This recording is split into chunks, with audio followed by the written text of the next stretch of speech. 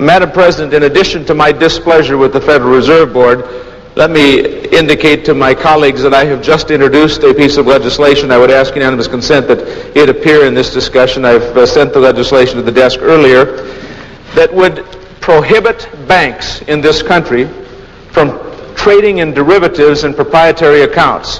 Now, that all sounds like foreign language, I understand it, but go back to junk bonds in the 1980s and S&Ls. You've got that in spades in derivatives with banks in this country today. Some banks whose deposits are insured by the federal government are proprietary trading in derivatives. They just as well set up a roulette table in the lobby, laying off the risk for what is pure gambling on the American taxpayer. I say no bank whose deposits are insured by the federal government ought to be engaged in proprietary trading of derivatives. And that's the legislation I've introduced today, and I hope my colleagues who care about this issue will join me as co-sponsors on that legislation. I offered the legislation that is now law that said to the S&Ls, you can no longer buy any additional junk bonds and you have to sell all the junk bonds you have. And I pulled the center pole out from the tent of this junk bond speculation, this orgy that went on in the 1980s that cost the American people so much in lost revenue. I intend to do exactly the same thing on derivatives. Banks ought not to be involved in proprietary trading on derivatives. That's gambling with taxpayers' money, and we ought to take action to stop it. And that's the purpose of introducing the bill today. Madam President, I yield the floor. School teachers, school districts, cities, elderly people who had saved for their retirement all have discovered in recent years the risk and potential danger of derivative trading when they don't know what they're doing. There are worldwide some $30 to $35 trillion in derivatives contracts. Derivatives, in another manner and by another name, can be simple hedging. And hedging is a very customary thing to have happen. Banks hedge, farmers hedge. Hedging is a very customary transaction. And I have no trouble with that. But derivatives have become an international financial game, and in fact some countries call it wagering or betting. In this country, we have some very large banks that have begun trading in derivatives on their own account.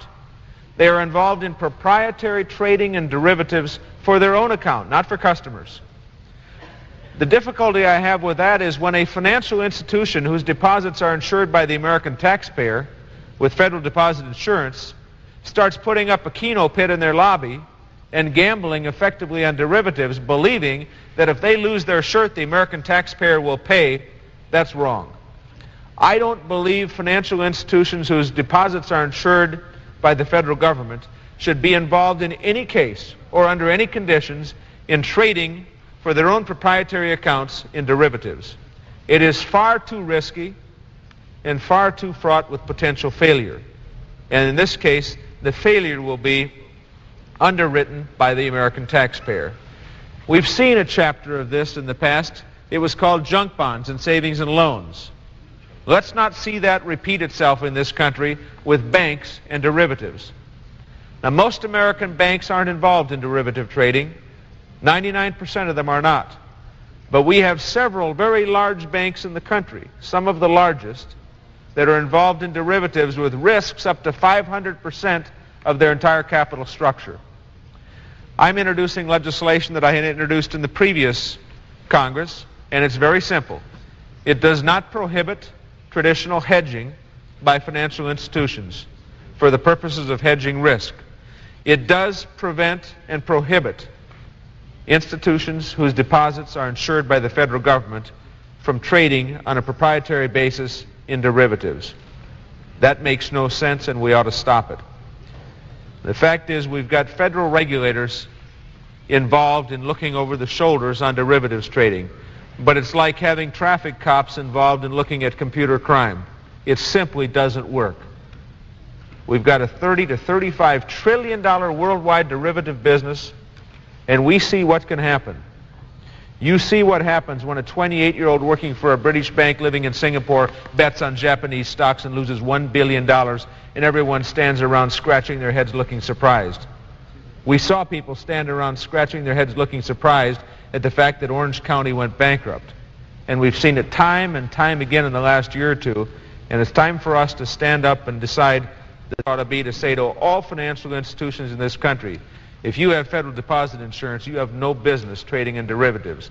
The American taxpayer doesn't deserve to be stuck with your losses if you want to gamble with their money. I would hope that some of my colleagues would see merit in this legislation and help me pass it. I recall the legislation that I offered that finally passed the Congress prohibiting savings and loans from buying junk bonds. It was a struggle to get that passed, but I finally did. And the reason I got it passed was, unfortunately, we had already lost a bundle by having S&Ls buy junk bonds. They were up to their neck in debt with junk bonds, and should never have happened. I thought, the ultimate absurdity was the federal government ended up owning junk bonds in the Taj Mahal Casino because an S&L that went bankrupt owned Taj Mahal Casino junk bonds that themselves were non-performing, and so the federal government ended up owning bad junk bonds in a casino. And that's the absurdity of where we got with junk bonds. And we're going to head the same way with derivatives, mark my words, unless we decide that institutions whose deposits are insured ought not bet on derivatives. And that's the purpose of my legislation. My hope is that several colleagues will see fit to help me pass this legislation in the near future. Mr. President, with that, I want to thank my colleague from Ohio for indulging me with this statement, and I would yield the floor.